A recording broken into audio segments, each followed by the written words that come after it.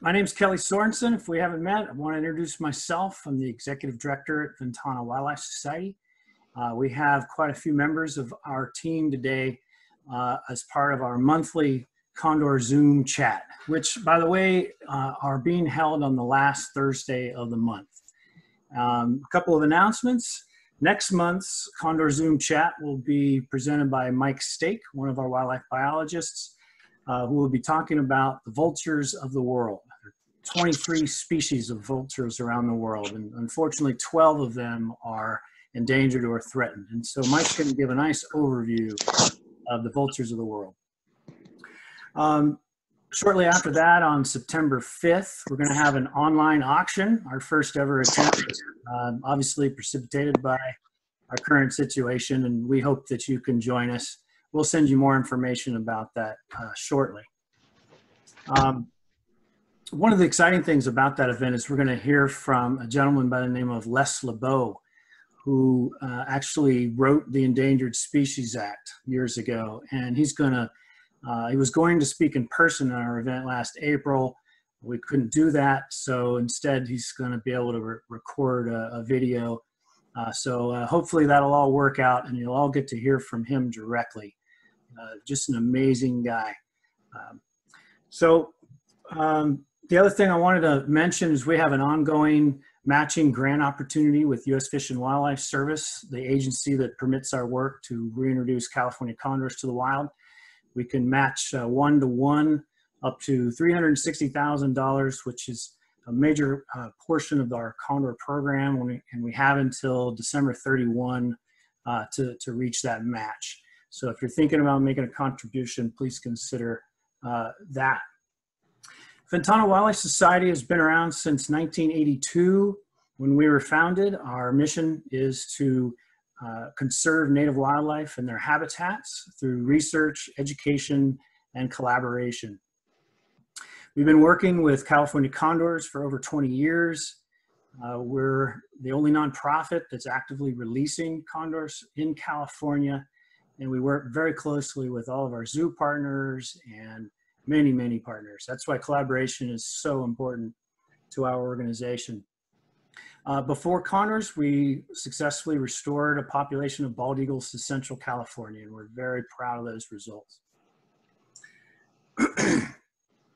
So one of the things that I was noticing when I was scanning the list today is we have people from all over the country: Maryland, Virginia, Oregon, New Mexico, Texas, Alabama. Of course, most of you are from California, but I just thought I'd share how nice it is. Even though we're cooped up inside and dealing with COVID-19, at least we can connect in this way.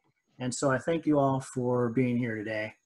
And I'd like to introduce Joe Burnett, our Senior Wildlife Biologist and Condor Program Manager. And he's going to give us an update and talk a little bit about the technology that we use to restore condors to the wild. So thank you for coming. Hey, everybody. Thanks for joining in tonight. Thanks, Kelly.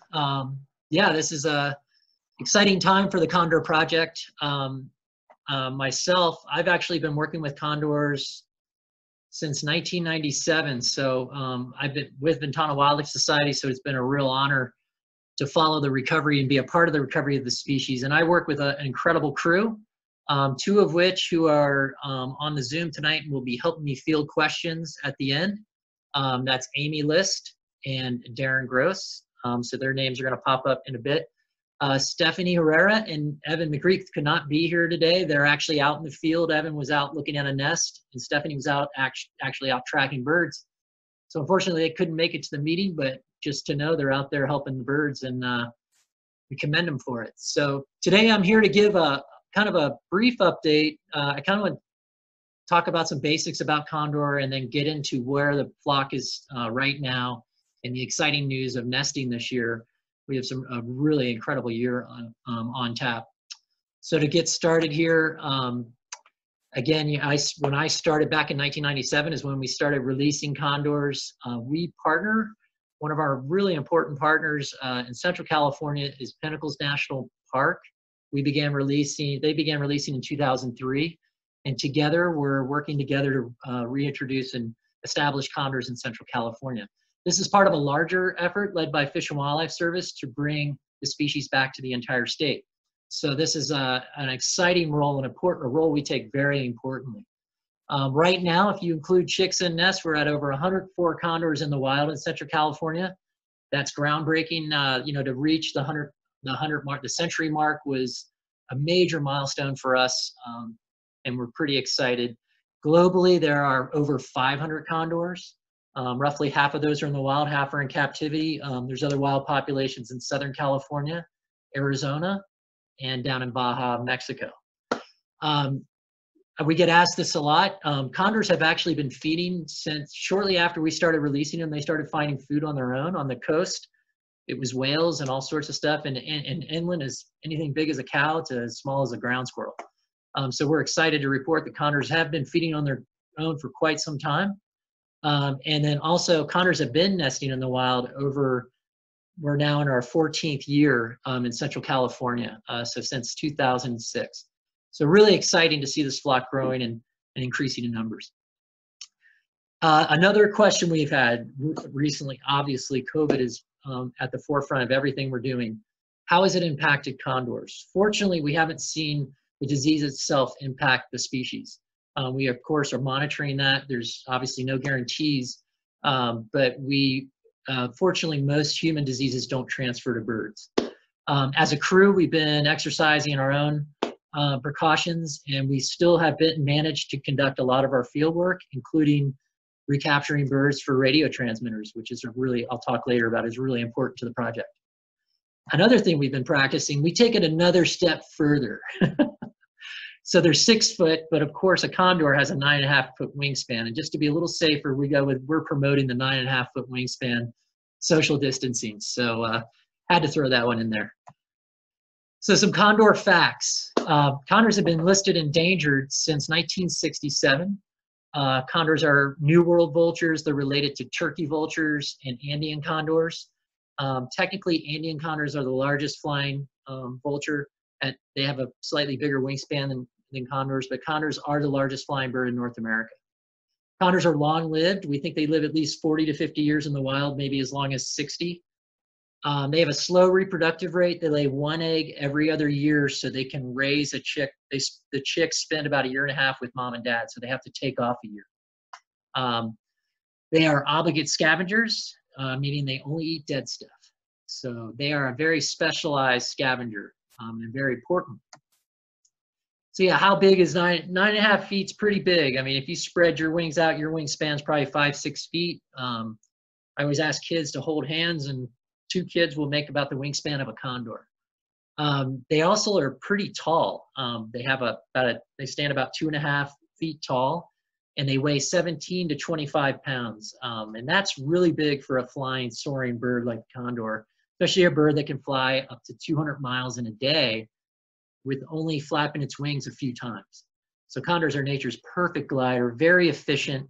They're cleaning up, they spend their time soaring the landscape looking for stuff to clean up, basically dead animals, and they can use very little energy doing that. And so condors are going to be found in real steep terrain. They like steeper areas where the uplift is good.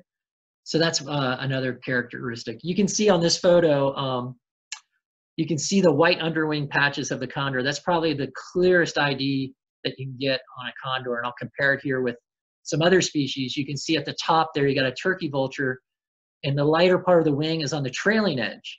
And then obviously with a bald eagle, you have a white tail and a white head, and then down there at the bottom with the condor, you have those 2 distinct triangular underwing markings. So that's a great way, if you see them in the field, if you're trying to figure out who's who, that's a good place to start. Condors go through a lot of changes. You know, a young condor, some people will ask, oh, I thought I saw a condor, but it didn't have the red head. And it's like, that's totally normal. Condors, when they're juveniles, are basically 1 to 2 years old. They'll have this darker fuzzy head that as they transition from about 2 to 6 years old, it starts to turn, and then they become that brilliant, beautiful guy there on the right. Bald is beautiful, folks, let me tell you. And you can see really cool their adaptations on you can just see their beak and their eye, and just everything about their coloration is pretty incredible. So they're really well adapted scavengers. This isn't a job for just any animal. They have over time evolved to be a specialist, and nature's evolved to have, they have these really sharp beaks, incredibly strong beaks. That's the part we worry about when we handle a condor, is the beak. They have great vision. You can see here, they even have these feathers underneath their eyes that we think that they evolved to reduce glare when they're flying over the landscape. They have a serrated tongue, which is, if you're a scavenger and trying to scrape meat out, it's a really good tool to have. And of course, a bald head is easy to clean after you stick your head in a carcass. So really well adapted birds. And condors, again, they feed on anything as big as a whale to as small as a ground squirrel. So they're really opportunistic eaters. And that's what makes their niche in the ecosystem so important. So they're eliminating disease on all levels. So if condor eats something dead, what goes in comes out clean. So it's a really important process. And in this photo, you can see even a turkey vulture joining in the fun down there in the bottom right corner, that's trying to sneak on that piece of meat there while those other two are distracted. So yeah, and again, this is the most, we found, this was the first whale they found in 2006. It was a historic moment. First time since Lewis and Clark, condors have been seen feeding on a dead whale.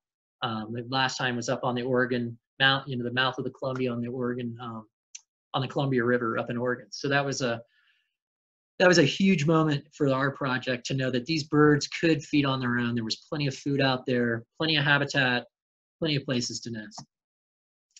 Courtship and breeding is amazing with condors. Like most animals, condors are very unique, and they have this really, the males will do this incredible courtship display to females. It's not always, it's not always received well, but they keep trying, and eventually a female will find a suitor, and the display works. But you can see in this photo, someone says, describe the color of a condor's head and neck, and I think I see about 5 different colors here, from orange to yellow to pink to blue. So it's a really dynamic bird that communicates a lot through that type of communication. And condors don't have vocal cords. They can only make a handful of sounds, and we don't think most of those aren't for communicating. So a lot of their communication is nonverbal, and they are highly social. I mean, they live long. They have these tight pair bonds. We nickname them out in the field flying primates. The hierarchy is so dynamic. They have these long relationships with each other, especially pairs. So they're really a unique, almost, it's not something you typically identify with birds, this type of behavior. So yeah, they lay 1 egg every other year. It's about the size of an avocado, a Hass avocado, which is about a ½ pound.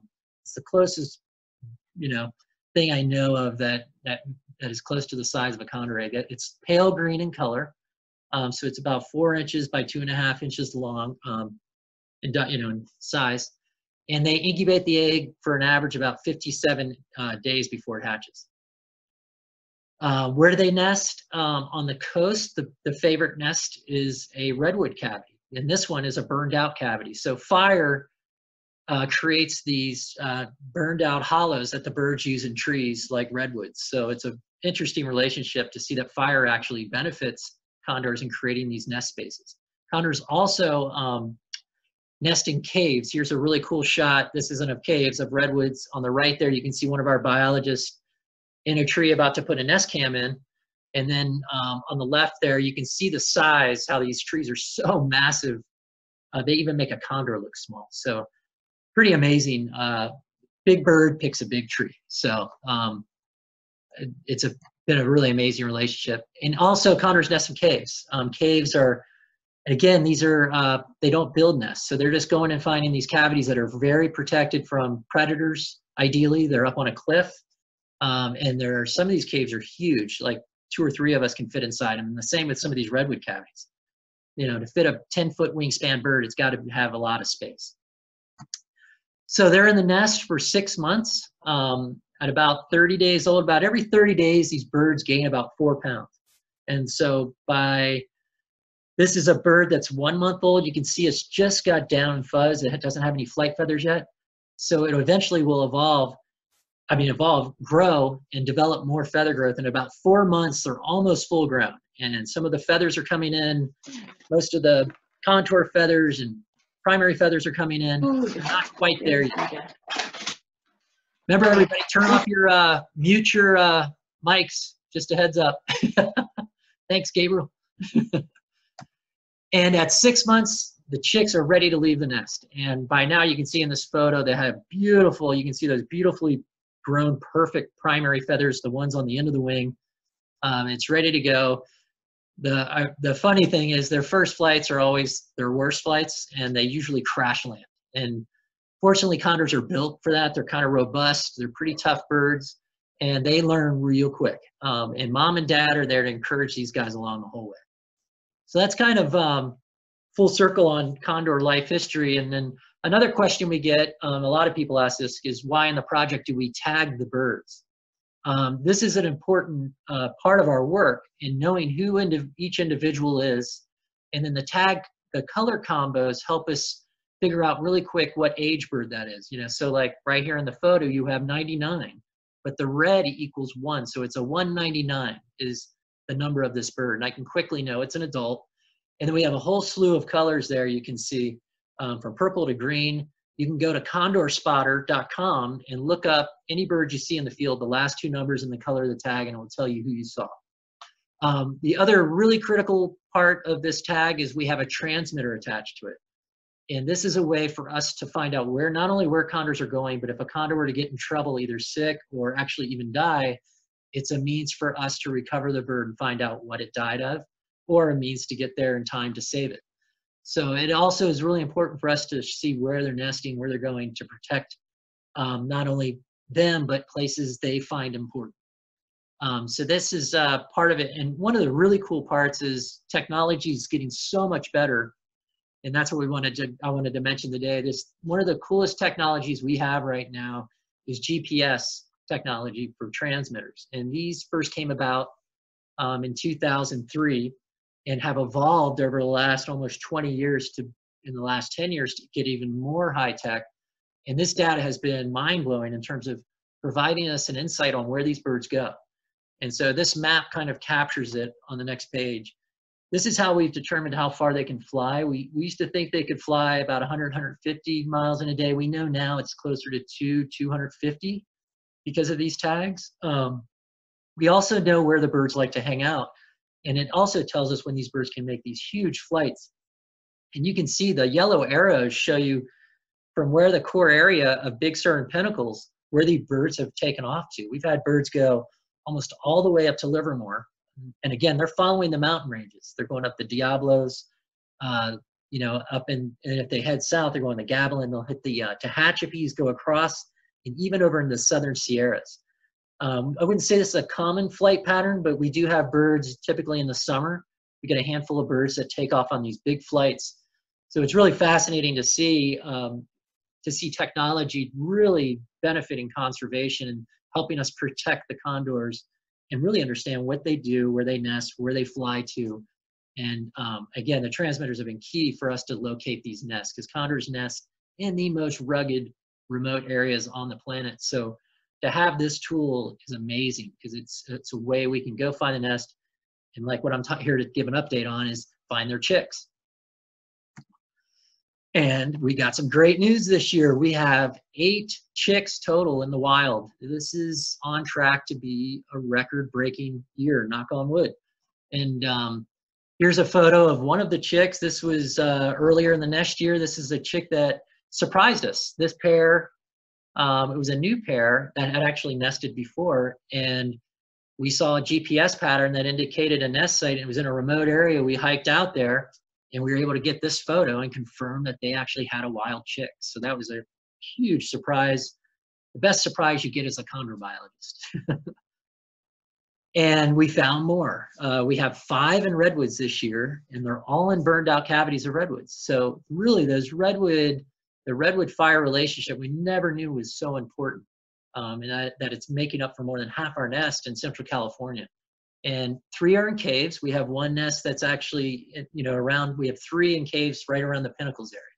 So Pinnacles obviously is an important area for condors, and historically always has been, because of the incredible rock formations and the great foraging grounds they have around Pinnacles. So it's a great, and again, birds from Big Sur or Pinnacles, they're one flock. the birds in a given day will go from Big Sur to Pinnacles multiple times. So we don't really characterize the flock or separate it that way. So it's kind of a, it's become one flock now. And even now with Southern California, the flock down there, the birds are mixing more. So it's pretty exciting times for condors for sure. So this year was really exciting. We upgraded our Condor Nest Cam. The last time this cam was activated was 2018. This is an awesome partnership we started with explore.org, and they basically provide the camera. Obviously, we are the ones who put it in the nest. We do it in the off season, and I can't even tell you how technology has evolved. This camera is solar powered. It's very remote. Everything's wireless.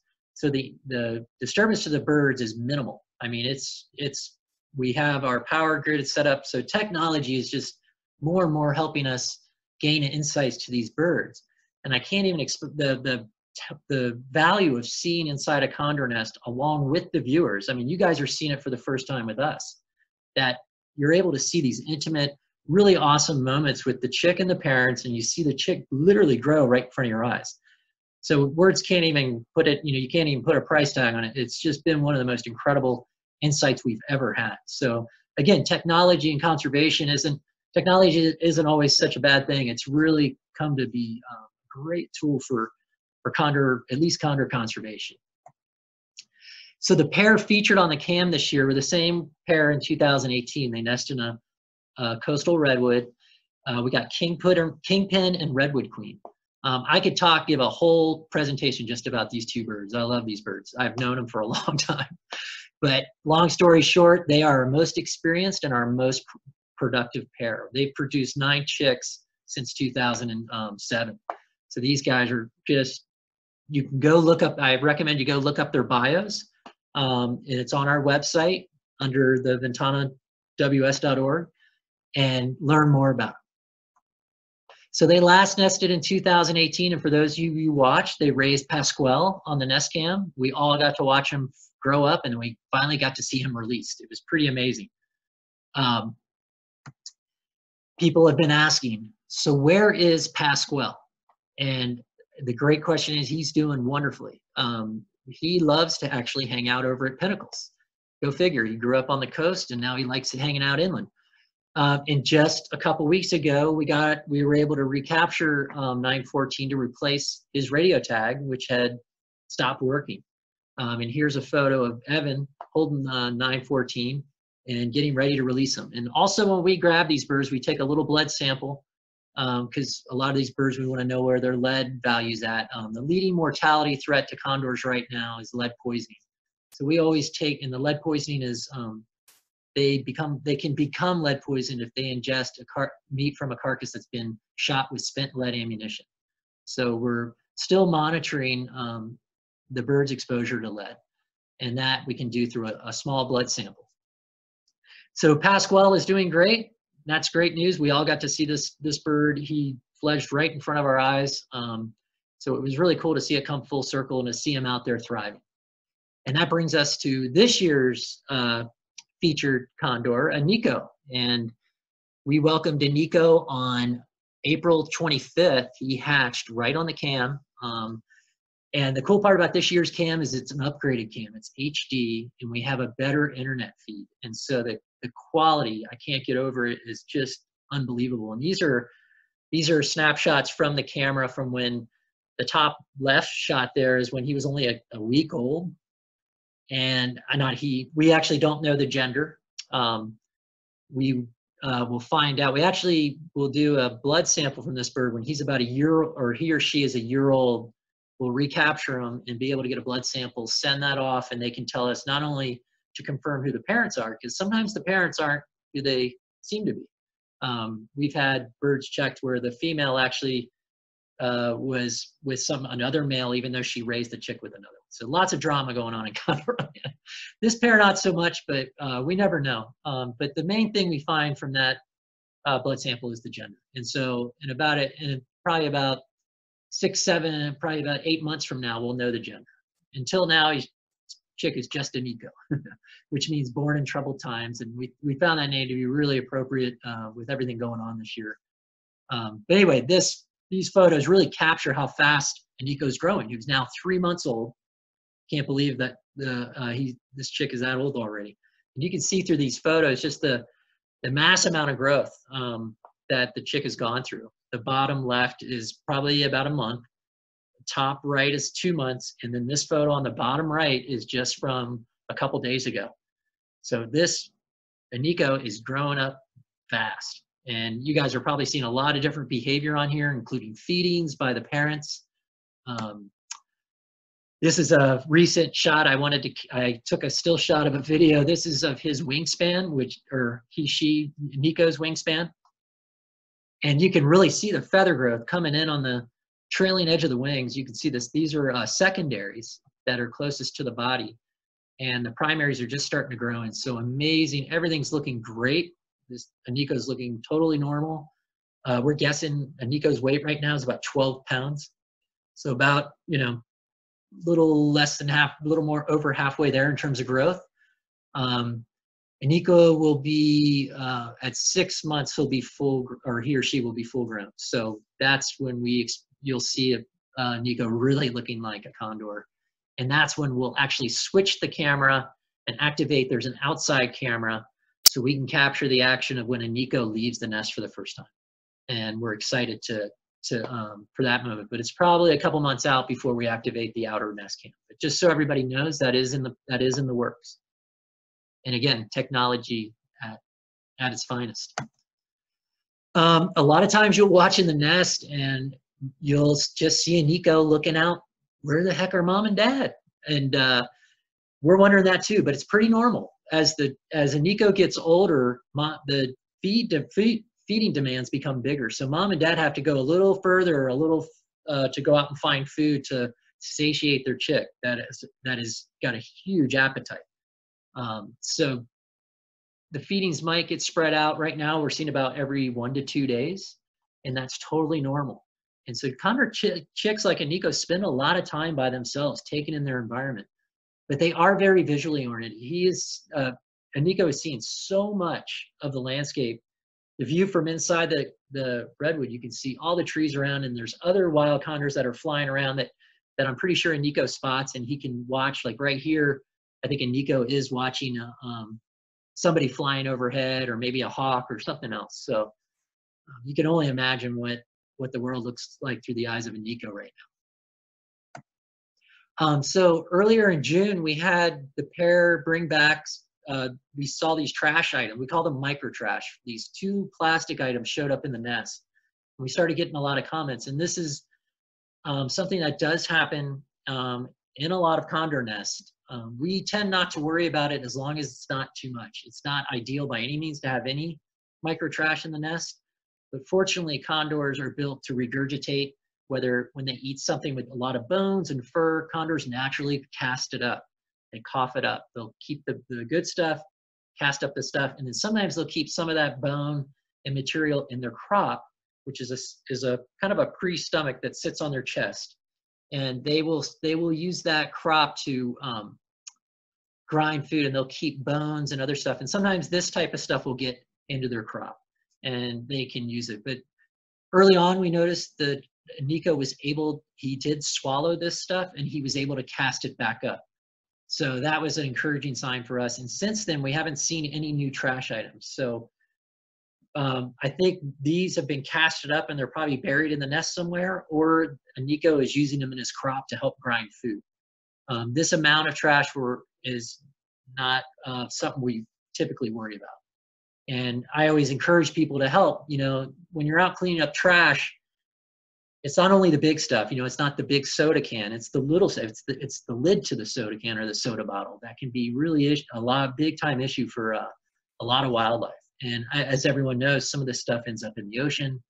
And the general rule is just the best way to help out condors. If you're ever in the Big Sur areas and you see trash along the highway, pick it up. If you've got time, just stop and pick up some trash. And even in your own areas where you live, it's very helpful, not only for the aesthetic part, but just to help all animals. And so that's a great way to help. The parent-chick bond is something like no other. I think this is probably one of the coolest behavioral things you'll see with condors, and I think it surprises people to see condor. I don't know if it's because they're birds, but to see this real affectionate behavior between the parents and the chick. And I got a video here, and I'm just going to keep talking while it's going, but they're just hanging out on this is just a normal day, and dad has dropped down, and you can see him there preening. He's preening the back of a Nico, and Nico just hates it. It's just a really cool moment. And here they are nibbling beaks, and I can watch this stuff for hours. This is stuff we never really knew about, how intimate these birds could be, and how deep the bonds were they had with their young, and this form of play they do, and they say they rate intelligence based on the amount of play an animal does, and if you rate that, then condors are highly intelligent because they do a ton of playtime with their chick, and especially dad, he just hangs out all the time with the chick, and here he's just playing with each other's beaks, and it's just and this is just a tidbit of what we've been seeing. So yeah, it's just been a really amazing year, not only for condor production, but amazing year for learning about. We knew this species was amazing, but now it's just taken it to a whole other level, and thanks to technology. So here's this is a video. I was going to wait a little bit. This is a recent video. Nico's, I keep saying he, I mean he, she, and Nico has been getting very active, and this is normal. We get comments, is Nico going to jump out of the nest? And thankfully, hopefully not. They typically don't. They're definitely curious to look over the edge and teeter with the edge, but for the most part, 99% of the time, condors won't take that giant leap until they're ready.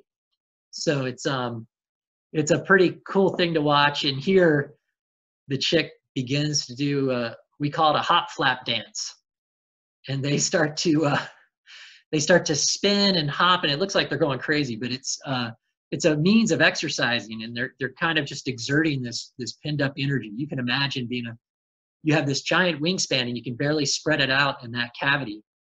And so any chance they get, they try to get those wings. Here he's got a feather in his mouth. So he ended his dance with a little feather in his mouth, which was really cool. And hopefully everyone was able to see that. Sometimes the videos have a little lag, so I'm going to just let that sit.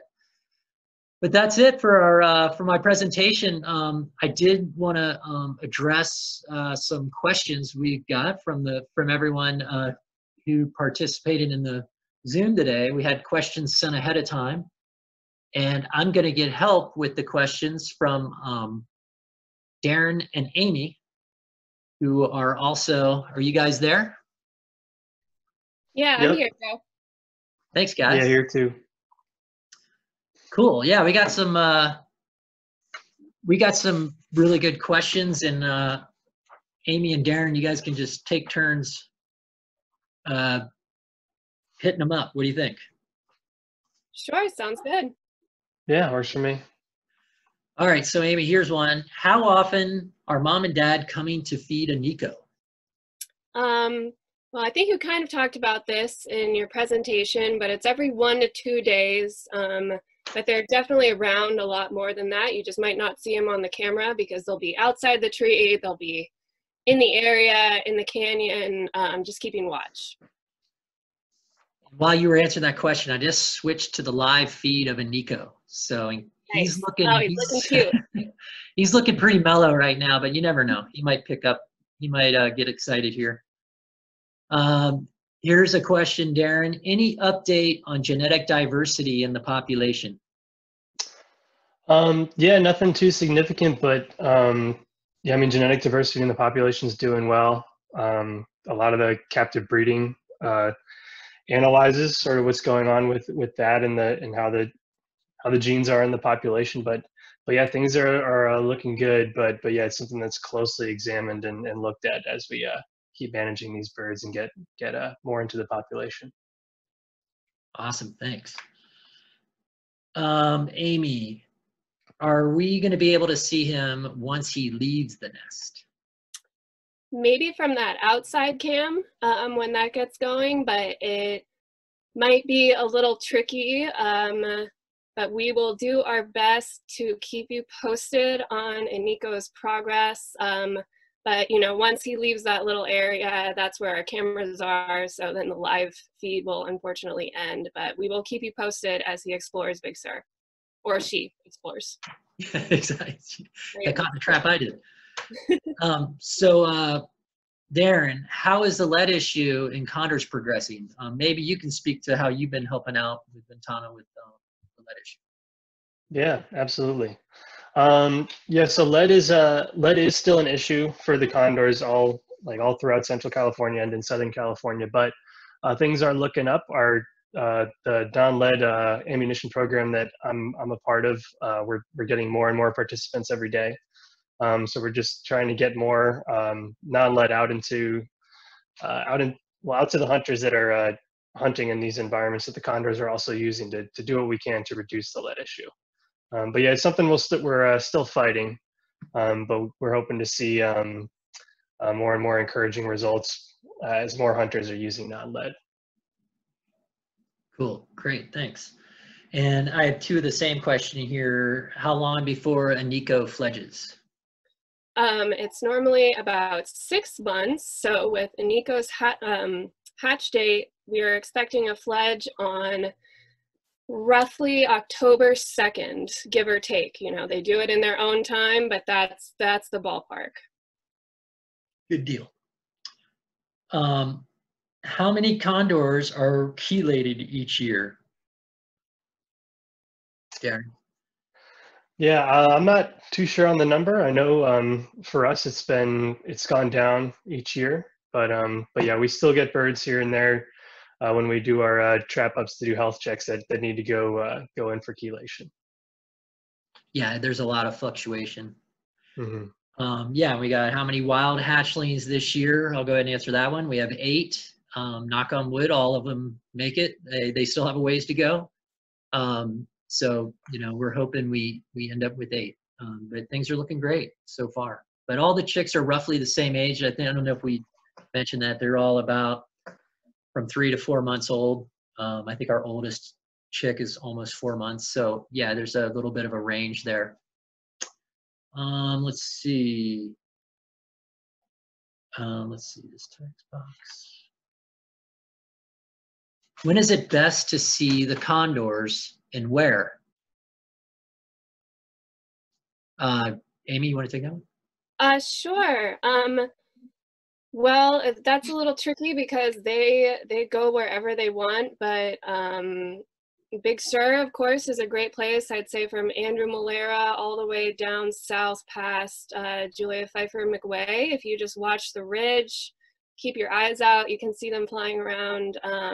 You can also see them in Pinnacles National Park, which I believe is now open again, although check before you go. You know, everything's constantly changing. But the High Peaks Trail in Pinnacles is a really good spot to see them as well. Great answer.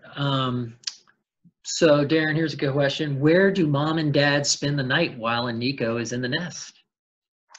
At least one of them will be roosting nearby. They're not too far away from the nest, but they tend to stay in trees nearby. They're kind of out of sight, but yeah, they're never too far. And then we have a final question. Why don't the condor parents attack the scientists as they come to check the nest?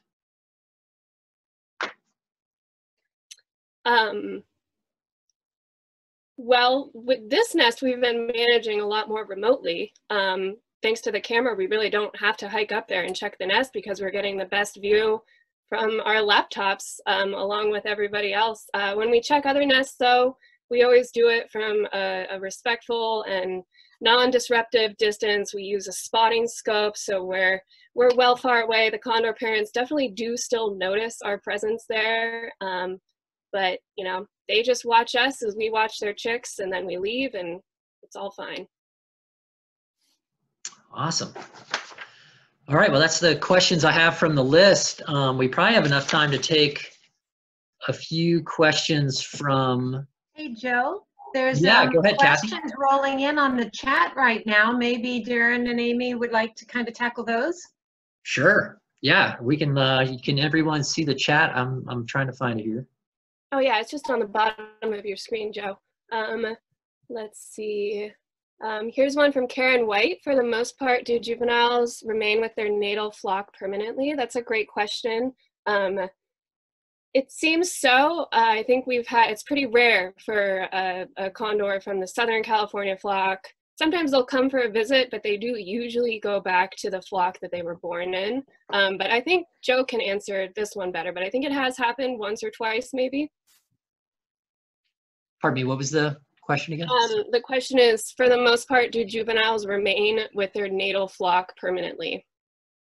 Yeah, I would say for the most part. Well, like look at Pasquale. I think we have to start, for us as biologists, we've even had to teach ourselves to start looking at the flock as a broader flock. And it's kind of cool they will stay. I think we definitely see the juveniles come back and check in, wild-fledged juveniles.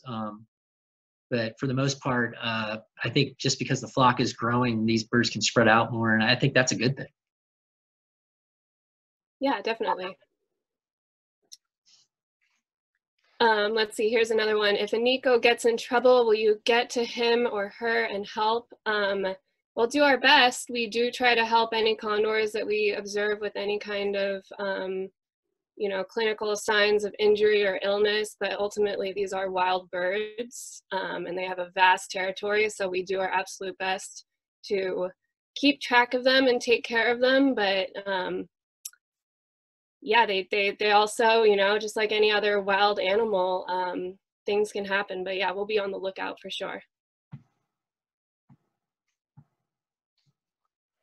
Yeah, I got one here. When condors travel long distances, do they make multi-day trips or do they return home each day? And it can depend. I mean, sometimes birds will just fly out all day and then return back, but it's not uncommon for them to take multi-day trips either. So they can go pretty far, and they're not really too tied in until they're nesting. They're not really too tied into a particular territory, so they can go pretty far. Here's another question from Patricia, who asked, is that 8 chicks in all of California or just in Ventana? Those 8 chicks are in the Central California flock. So that is Ventana and then also all the way over to Pinnacles. It's one flock managed by 2 organizations. And I don't have the exact numbers for chicks in the other California condor flocks, but I'm sure there are chicks, maybe Joe. Yeah, I believe it's 2 or 3, or they're having a little bit of an off year, which happens. But I think they're hoping by the end of it, maybe 4. So we got our fingers crossed. But that would be a great year for the state to have 12 chicks fledging as a whole. And sometimes we have low years, they have big years. So it's there's some variation for sure. But yeah, I think we had 13 pairs attempt this year, or 13 nest attempts, and we had 8 chicks. Yeah, so something good. That's in Central California, so that's pretty good. Mm-hmm. And if we can get all 8 chicks to fledge, that would be incredible. But they definitely have some natural obstacles. They have natural predators, golden eagles to tend with.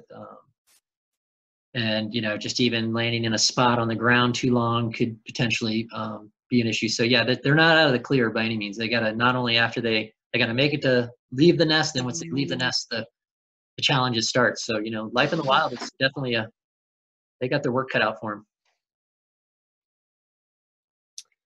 them. Let's see, here's a question from Kathleen. Have any of Kingpin and Redwood Queen's offspring had chicks of their own? Joe, do you remember? Which ones? Have any of Kingpin and Redwood Queen's offspring had chicks of their own? Are they grandparents? 444 did. 444 died a couple years ago, but before she died, she actually did.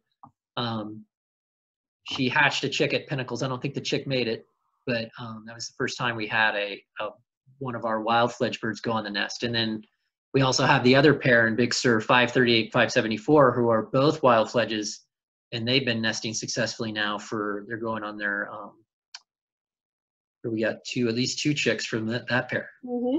Yeah, next year will hopefully be their 3rd year, so they've been super successful. And that's really the ultimate when you have your offspring, wild offspring, now breeding on their own. Mm-hmm. So it was really cool when we had a wild male and a wild female decide to pair up, and they actually chose a redwood, and which was just really cool. See it come full circle. Yeah, they're doing great. I love this question from Ben Wallace. How strong can they bite? Really strong, really strong. You have to be really strong enough yeah. when you're handling condors. But if you think about what they eat, that really gives a clue into how sharp and strong those beaks are, because they're made to get through really thick cowhide, so like leather basically, and they can just rip right into it. Or the skin of an elephant's heel, even a whale, they'll get into no problem. So yeah, they're really well designed to get through tough awesome substances. Tool. Yeah, it's an awesome tool. We respect it. Yes. Here's a question from Ethan Oania. I apologize if I butchered the pronunciation of your last name, but how do the condors avoid getting bacterial infections from the dead animals? Condors have like really strong stomachs and really strong acid in their stomachs that kills off a lot of the any bacteria or viruses or anything that could that we would get sick from eating something like that. So that's mostly how they're able to avoid infections and other things. Yeah, they have iron guts, iron stomachs. Let's see, this one from Judy says, I heard that condors from the Southern California flock have been seen in Sequoia National Park, which is true, very exciting. Is it reasonable to think that the two flocks will start to intermingle at some point? If yes, any idea when that might happen?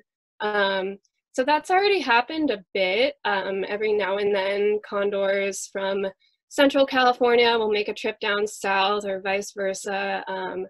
They typically go along the coastal ranges, though. In between, the Central Valley really limits it. There's, they need those good thermals to travel long distances. So going from Sequoia straight west over to Central California would probably be pretty tricky for a condor. Not that they couldn't do it. They are always surprising us, but I think if we see more exchange between the flocks, it will be along the routes that we've seen before. But yeah, we're just waiting to see. I think as the population increases, we'll be seeing more and more of that, hopefully. I don't know if everyone's distracted. This is Aniko doing a little hop flap dance earlier today. Aniko's loving holding the feather as the dance happens. It's pretty funny. It's definitely becoming a regular thing. All right, any more questions on there? Hey, Joe, I just want to answer one that I think was skipped. There was a question about the Oakland Zoo, one of our partners, and we are concerned about them as well. They are going through some difficulties with the COVID-19. It affects the condors probably in two ways. They've been providing some financial support as well as veterinary support. But I think the latter would still continue. I think their vet staff are still on board. So if we had a condor that was sick or injured and needed treatment, we most likely would still be able to work with Oakland Zoo in that way. But as far as the financial gift this year, it's highly unlikely. Thanks, Kelly. Were there any others?